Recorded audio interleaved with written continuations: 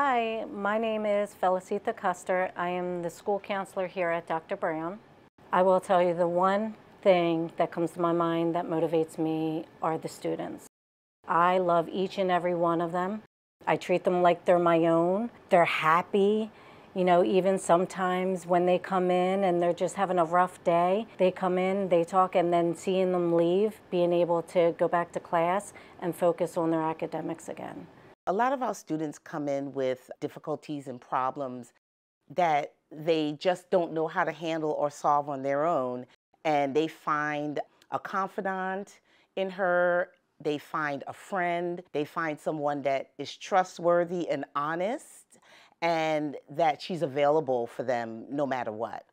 Some of the challenges are communication, you know, whether it's between teacher and parents, myself and parents, or a lot of English language learners. That could be challenging, but I reach out and I collaborate with all my counselor peers. With my staff here, they're wonderful, and we come together, and that's how we kind of fight, I guess, these challenges that we face every day with kids. She is a very good school counselor because when you have hard times, she is always there for you. And like when you're going through a lot, you can always talk to her when you need her.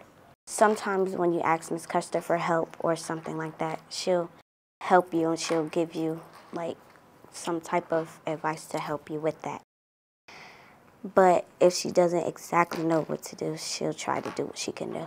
She is approachable, she's friendly, she genuinely cares about them, and they can feel that with just the relationship that she builds with them. And a lot of them feel that they can tell her things that they might not be comfortable telling other people, and that she will absolutely keep their private things private, which I find that to be helpful because, like I said, she is really great at building relationships. So the students trust her, the parents trust her, and the teachers as well. Not yet though, okay? Sit down in your seat for a minute and I'll explain. Thank you, sweetie. You know, I have a lot of those moments, so it is hard to pick, but every morning when I come in and a kid comes up to me and hugs me and says, "I love you, Miss Custer," you know, to me, I'm like, it's worth it.